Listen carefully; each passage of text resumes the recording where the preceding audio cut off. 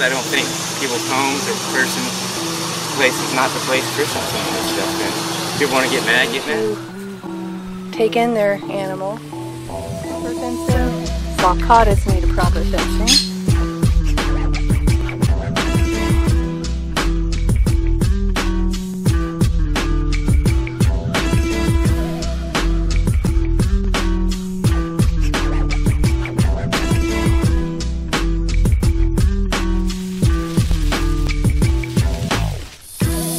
Ken why we don't rehome or why we don't ask for a donation.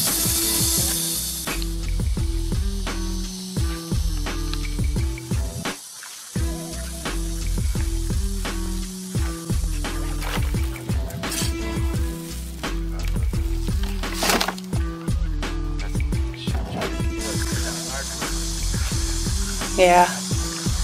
So I came out to ask you a question. Oh, I don't care. I'm not like other YouTubers, lawnmowers and plants don't bother me. So why do you not rehome your animals that you adopt? Some people are done, basically. Besides, they're mine forever. I take care of them.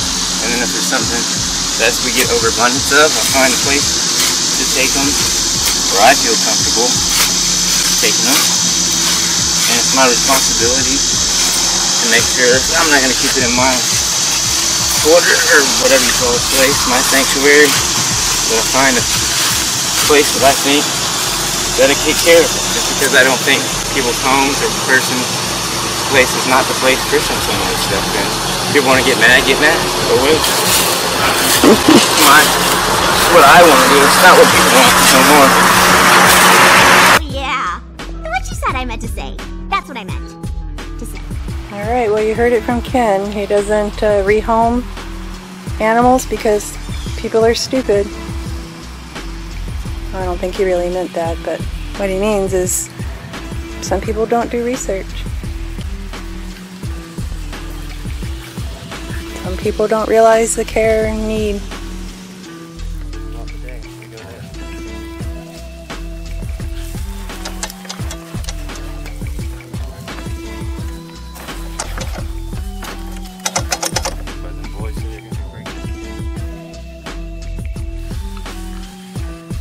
What do you think about rehoming fees, rescues that charge people to take in their animal and then charge someone to rehome it to them? Is there any profit in it? I mean, that's my theory, but that's why I'm asking you.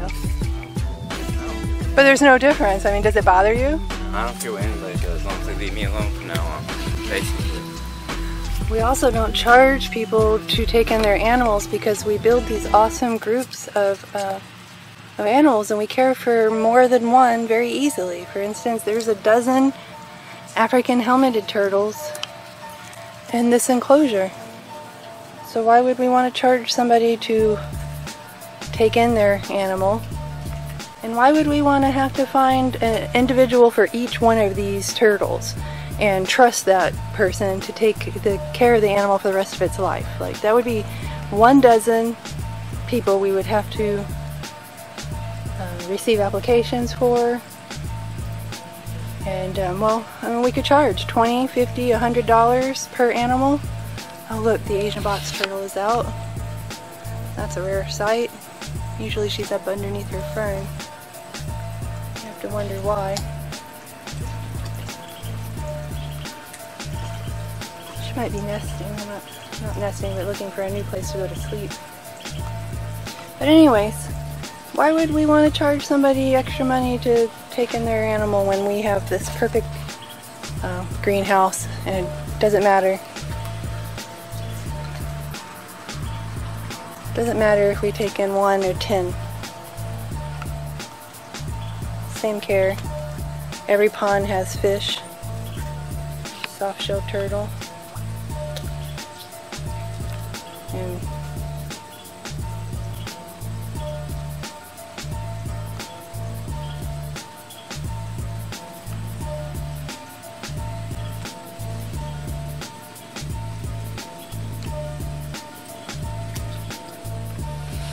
Another example is not every animal we take in, we will sell the offspring. This entire group of box turtles is for conservation only. You can see a head there. You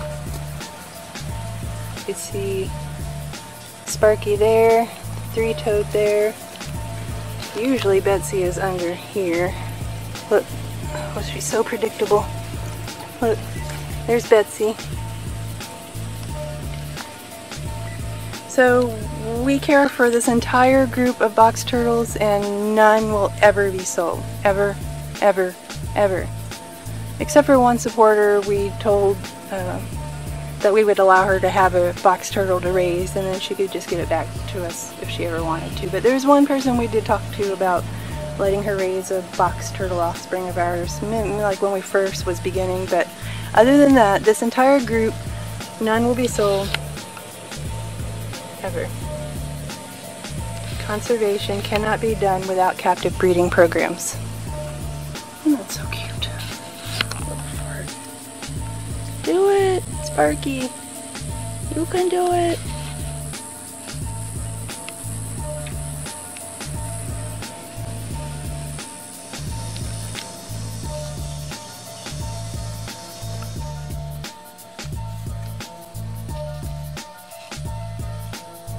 Keep going.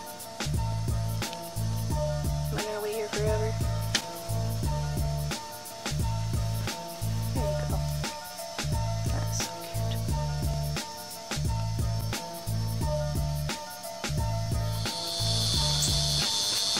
So I think that one thing that is always on my mind is the people who want to give us negative reviews. Like, if you can do better, then do it. I mean, the world is big enough and needs more people like us. Oh, hey, fine. Do good work and rehome all the animals. That's great if that's what you want to do, but do it. Don't just talk about it. At least we're doing something. The strange fact is there's enough animals out there to adopt.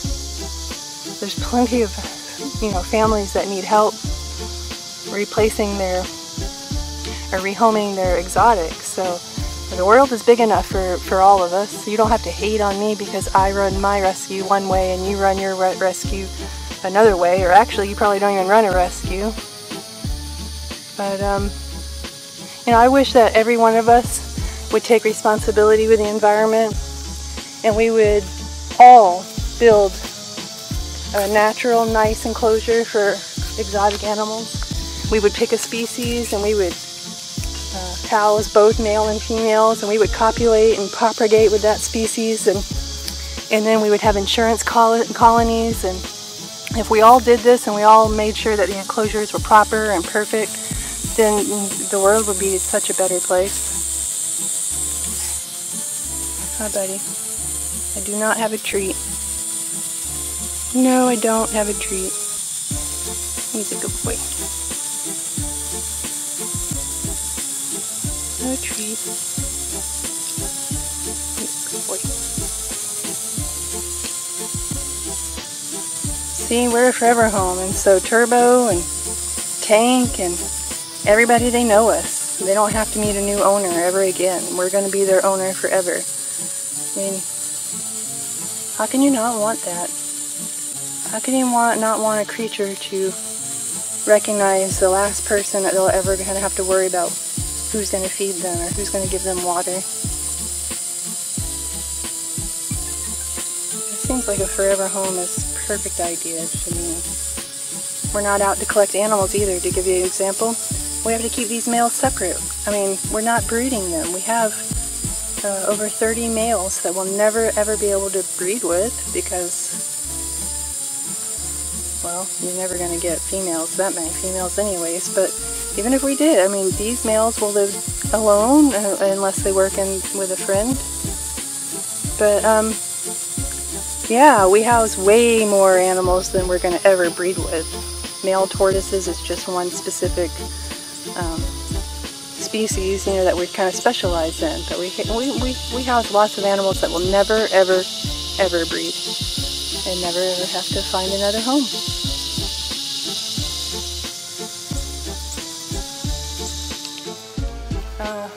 Our main reason we don't ask for an adoption fee is that people that we meet are already going through issues. Loss of life, limbs, we don't joke about this stuff, so what are you going to do? I'll just use this first pond as an example.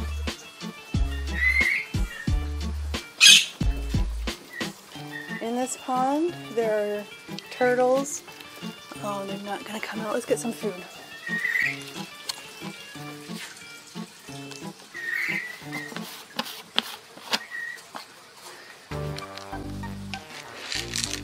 In this pond, we have aquatic turtles that come from people with long stories. One story, there's a woman who is got amnesia, cannot remember to feed and take care of her turtle.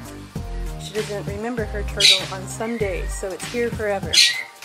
This little squirt right there is the turtle, no, this little squirt right there is the turtle that was brought to us with hypovitamintosis A.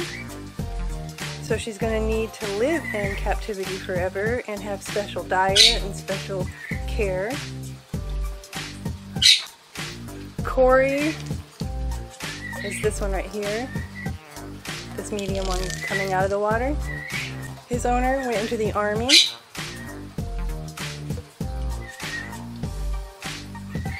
There's one of the Michelangelos or Donatellos or Leonardos, and basically that he just had a family who grew and they're one of our first, he's one of our first adoptions, actually. A turtle in this pond and a turtle in this pond are adopted because mother and son had a liver transplant in the same week, and they couldn't come in contact with the turtles anymore during their healing, and so we have them here forever. Yes, to myself again. I'm telling people some of the stories about these animals, like some of them are sad stories.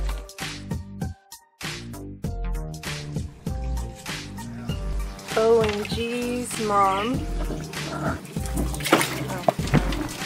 O&G's mom had a baby, and well, they're here. You probably see the guppies. Maybe not.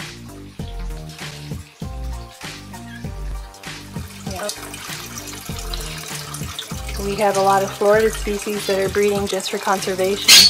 The loggerhead musk turtle right there.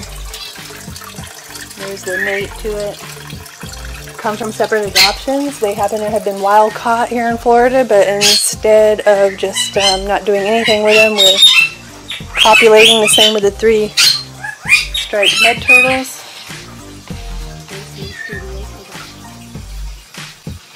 Families just grew.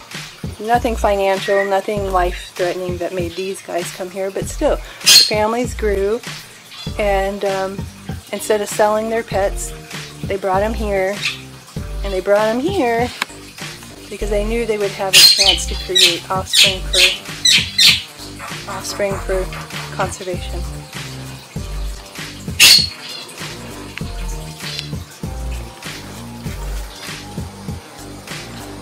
Just the opposite, these turtles here are turtles Ken and I purchased. This is one of the species we want to breed. There's hardly anybody doing it in the country, and even though Blake's Exotic Animal Ranch is doing it, and maybe other people are, I'm not really sure, but congrats to Blake. But the honest truth is we purchased these, we didn't adopt them. So what, does that make us less of a rescue because we have purchased a few species of animals? It's not animal hoarding, it's not animal collecting. These are species that need to be bred in captivity.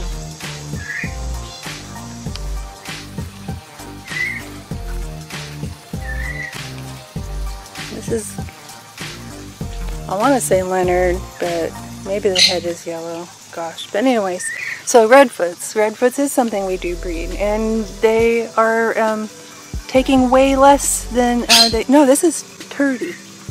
Turdy you can't even see because your spots aren't white anymore, but you know it's Turdy because she's got like orange on her head. No, Turdy.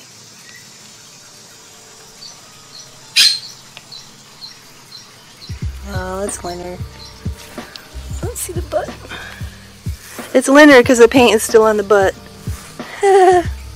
Okay, so Leonard. Okay, so anyway, so the redfoots are being farm raised in Brazil, and they no longer have to wild catch them, which is a positive. So we're not breeding these for conservation necessarily, but the thought of not having to pack tortoises up in Brazil and shipping them to America to supply the pet trade is a very good thing. Plus, these make wonderful pets. I mean, they don't get very large. They do well in Florida. There's no reason a person cannot experience time with tortoise when it comes to these guys. They are just the cutest.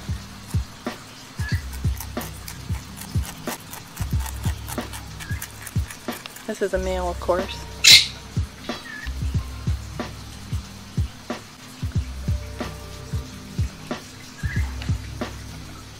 Leonard's a female, of course, even though she's called Leonard. Yeah, we breed redfoot tortoises. Sue us. Oh, and let me just get on to that subject while we're joined by a threesome. Since I'm on the subject of redfoots, these guys lay 4, 5, or 6 eggs. Out of the 4, 5, or 6 eggs, you know, 2 or 3 hatch. Maybe you get all, but we have never got all. So a few hatch a few times a year. So you're talking about high level of care, high quality of diet in order to get 6, 7, 8 babies per year from a female. Just doesn't make sense to think that we're a breeding facility only. It's a fact that turtles are much healthier when they breed. I mean, they're gonna lay eggs regardless of meeting a male. And the eggs get egg bound. I mean, this is just science talking. This is not me. I'm not a science book, but this is truth. They get egg bound, or they just lay infertile eggs regardless. So there's no hurting. It's not like we're breeding dogs and lions and bears and horses, but it's okay to breed a horse. That's kind of crazy, isn't it? And if we talk about the African spur thigh, what's the difference between an African spur thigh and a Bora goat? This has been Ken's question since the beginning. A Bora goat comes from Africa. Sulcatas come from Africa. Bora goats get 150 pounds. Sulcatas get 150 pounds. Bora goats need a fence, proper fencing. Sulcatas need a proper fencing. Bora goats need a barn. Sulcatas need a barn. The care, the food, the diet, everything is the same with a Bora goat, yet you get agriculture exemption and you're qualified as a farmer if you raise Bora goats. But if you raise Sulcata tortoises, you're the worst human being in the world? It doesn't make sense to me.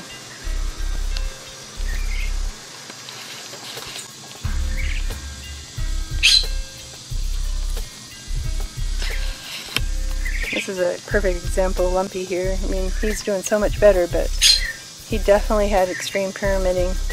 And he's one of the brothers, so it allows you to notice that all tortoises grow differently. Isn't that kind of radical?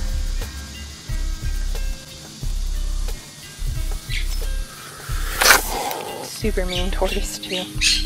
One reason we don't want to rehome. At least we can handle all of this. Look at this MBD. He has little sunking here, so that's a sign of he had MBD at one time. And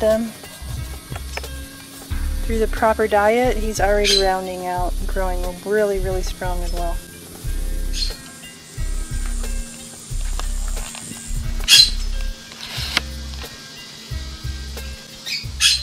Basically, if you trust somebody, want to give them their stuff, you do what you want, give it to them. If not, then keep it. Do what you're supposed to do with it. And if not, then I don't know what to tell you. No, just every time somebody gives us a bad review, it makes us want to do better. So I go out and pick something up or make it better, or make things. It doesn't bother us no more. Sold something. It's basically not for me. It's just from supporters from this place. So I mean, all it's gonna do is get better around here. Like I say, everything's getting fixed up. Everything's looking way better. Tootsie, no!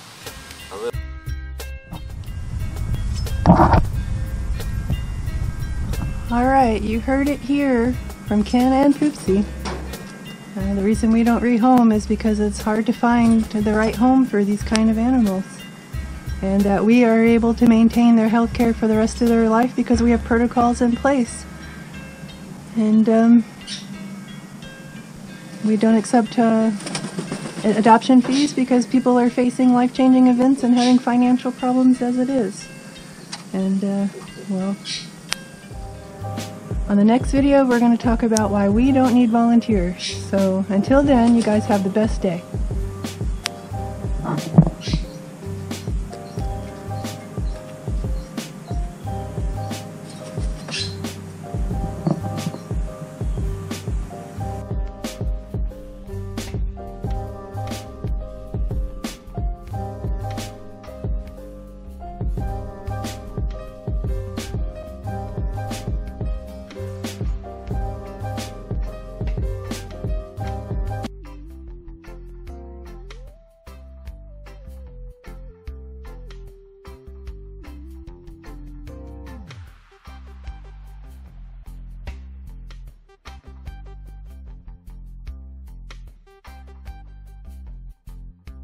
When it comes to my point of view and people's reviews, don't make me mad no more. You can basically take your review and stick it where the police don't shine from now on. If you don't got nothing nice to say, you shouldn't say anything at all, I guess. That's what everybody's starting to tell me. So